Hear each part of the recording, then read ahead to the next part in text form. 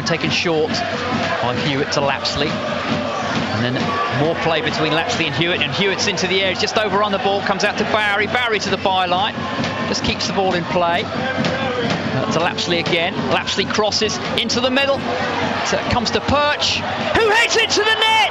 An incredible header by Perch! I thought it had gone over the bar, but it just dipped to the last second and goes into the right corner of the net. And James Perch has his first goal of the season, I think. Across from the right-hand side, Perch heads it up, and it just dips under the bar. Extraordinary goal. Mansfield don't care. 25 minutes gone. Hartlepool United 0, Mansfield Town 2. As you say, an extraordinary goal, but we don't care about that. It's in the back of the net. Floating header from James Perch. Terrific, 2-0 up here. 25 minutes in. That has absolutely silenced the home fans. The Stags fans are in party mood. The Stag party's underway already here.